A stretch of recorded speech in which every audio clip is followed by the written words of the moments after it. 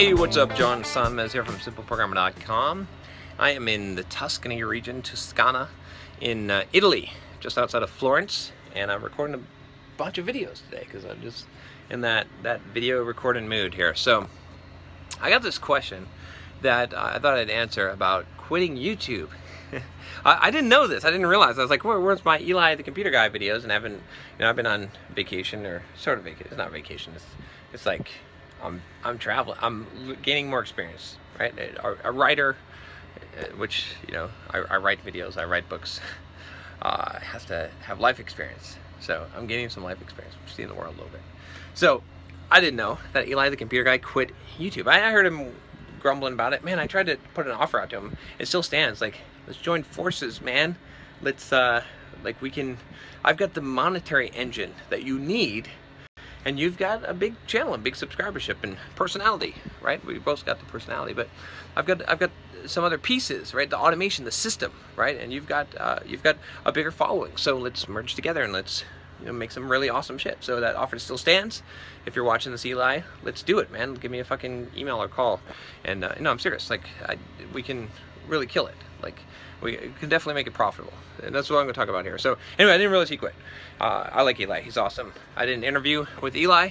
Actually, you know, he graced me with his presence on the channel, and I'm not saying that sarcastically. I'm saying that because the dude didn't have to pay any attention to me. I think I had like 40,000 subscribers or something, and he was like, "Yeah, I'll come on your channel." I was like, "Wow, that's pretty awesome of the guy." And not only that, he was wearing my shirt in a bunch of his videos. I sent him a shirt, and that's pretty cool too. So, so I got this question.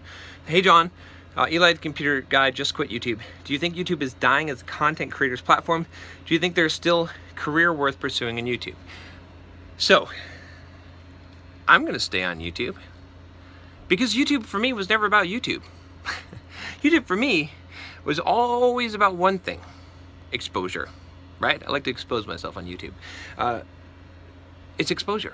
It's reaching people. I mean, when I look at my search results on YouTube and I see how people are finding my videos, it's through search. It's not through my own website. It's not through Google mostly. It's through YouTube search. It's through recommended videos and suggested videos and stuff. So it's discovery process. So to me, YouTube is not about money. It's about exposure, right? And it's also, I mean, it's just the place that I'm putting my fucking videos, right? That has a good exposure, so I get a lot of views. Like, here's the thing. The long-term strategy. You get enough of an audience, you get enough exposure, you get enough of a following, you can make money. That's the easy part, right? I know that Eli maybe had some issues with that, but that's why I'd like to join forces. I could, you know, I could. That other part is, I think, is easy. I think he's already done the hard work.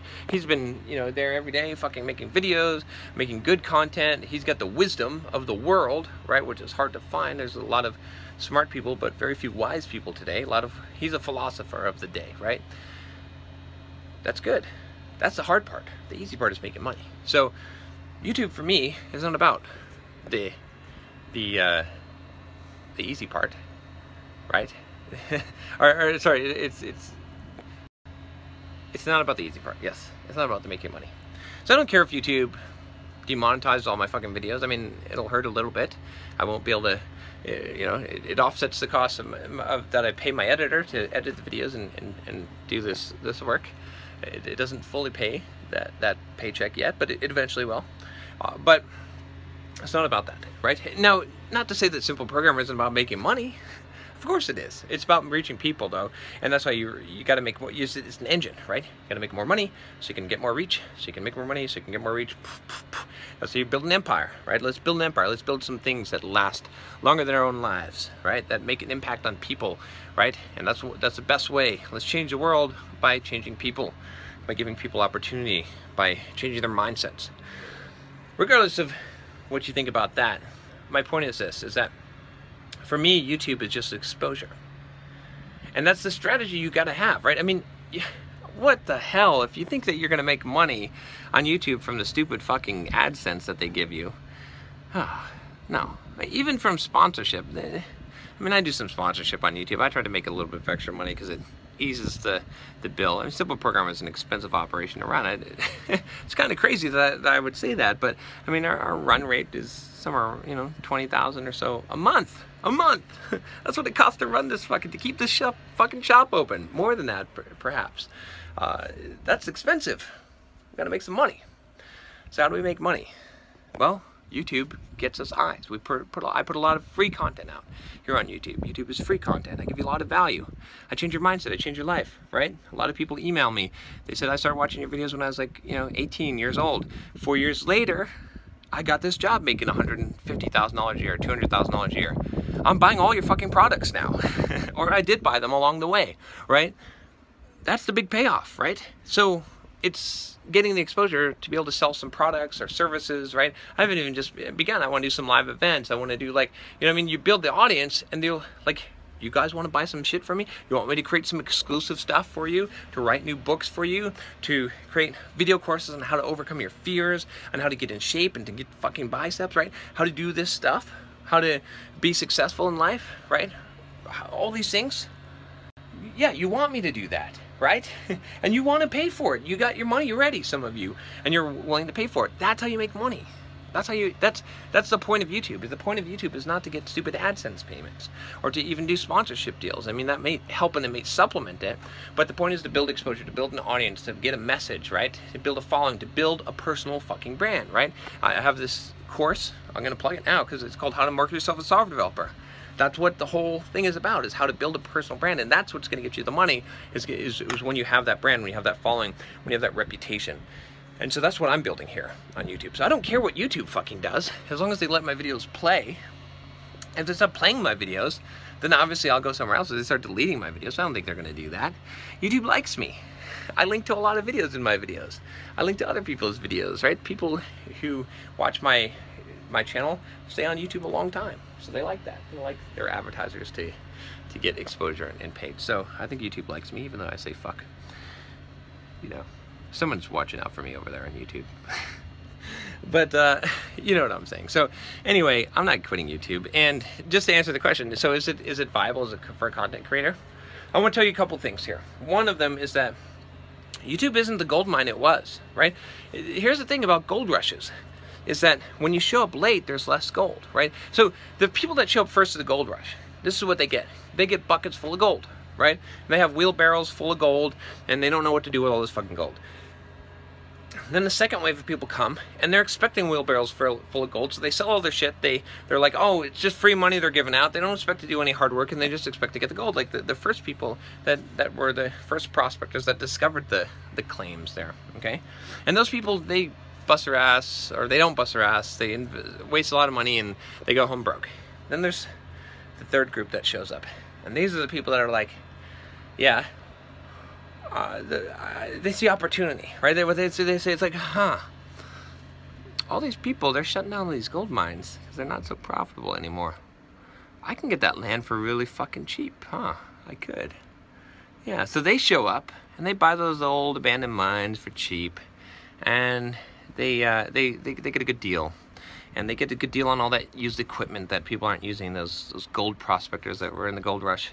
And they slowly mine out. They look for the missing mother lodes, the veins, right? They figure out a way to mine, to get the gold from the river, to pan it out, right? To extract all that gold from there. And it takes them a long time, and they don't get like super rich really fast, okay? But slow and steady, right? They keep on going. They're consistent. They're committed, right? After 5 years, somehow they're sitting on a nice pile of wealth there, and they've built up something, okay? And maybe, after it all dies down and there's nothing left in the gold mines at all, they turn it into like a tour, a tourist destination, and they, have like a little gift shop there, and they sell guided tours and audio tours for the abandoned gold mine, and and they make some restaurants and make some touristy things there, and they make some money, okay? So why am I telling you this story? Why am I talking about this? Because what I'm saying is that this is what happens, right? And this is what's happened with YouTube. The first people that got on YouTube, I wish I was one of them. I wasn't. They really did well. They got millions of subscribers, right? Because they were first, and they had so much videos and so much SEO juice on YouTube and stuff. And then a bunch of people came in, and they tried to and it didn't work for them as much because they weren't so fast to it. And then there's people like me that came in kind of later and didn't see it as, I'd never thought I was going to get rich on YouTube, but I thought, man, I can grow this fucker, right? And look, over 100,000 subscribers, going to keep growing, going to get up to 1 million someday, probably. And, you know, when I have 1 million subscribers, you're doing pretty good. You're making some pretty good money, right? But I'm patient. I'm willing to wait. I'm willing to buy the other people's shit on fire sale. And so other people are going to quit. They're going to give up. They're going to say, I can't make a fucking fortune. And I'm just going to say, okay, fine. I'll buy your old mining equipment. So this is what you need to be. You need to be that prospector. You need to be the third group that shows up. You want to make a career on YouTube? Yes, you can. You're going to be fucking rich and famous on YouTube? No, you're not. Maybe, but probably not, okay? The gold rush is gone. You want to go find another gold rush? Go ahead. But there's real value here left, right? Because after the gold rush, that's when the real value is left, right? There's still a lot of mines. There's still a lot of gold in those mines. You just got to get it. It's harder to get. You got to extract that. So that's what I'm saying is, like, you want to make a career on YouTube? Yes.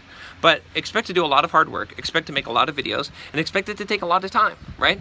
So there you go. And you know, I don't see myself quitting YouTube, at least not for anything YouTube does. If someday I say, you know what, I'm tired of fucking doing videos, then I might quit. But it won't be because of what YouTube does, because I don't give a shit what they do. As long as I can build an audience and following here, as long as people can play my videos, that's, you know, that's what I care about. Now, at some point, will I maybe put my videos out to my own channel first, like my own medium and whatnot? I've thought about that, and then maybe I will, but that's not so important. Again, what I said in this video, think about that. There's no reason to shy away from, the only reason why you would shy away from YouTube is if you're afraid of hard work and time and commitment. The platform still exists, just like blogging, just like podcasting, just like anything, you know, writing books. If you're willing to put in the work and you're willing to do enough of it and put in enough time, you're going to be successful. Those ways all still work for making money and becoming successful. All right, that's all I got for you today. If you click the subscribe button, you will subscribe. Surprise. If you click the bell, you will super subscribe. Click the bell to see what that means. All right, I'll talk to you next time. Take care.